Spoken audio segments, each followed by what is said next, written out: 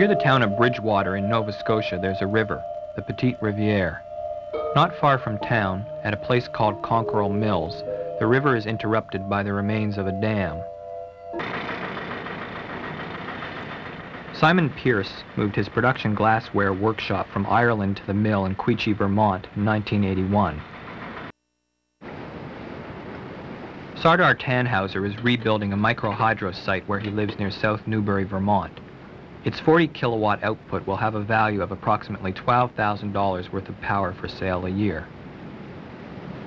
So we came to Maine, looked at 4 different mills, and saw this vast structure here. Brown's Mill decided it was really too much for us, too big, but for other reasons the other 3 mills weren't available.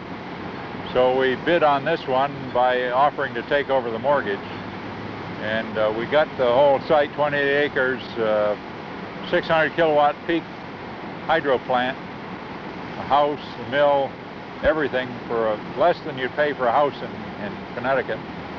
You know, I start maybe with an idea on paper on my head, and then I make it, and then I look at it for a while and live with it, and then I'll change it, and most of the shapes revolve like that. So very, very little of the designing is just done on paper and then made. With glass, it's very hard to go down and just play with the glass and come up with a shape. It doesn't work like that. You have to know what you're going to make before you start. You can't change halfway, and you can't stop and look and wait. Once you start the process, you have to go right through it.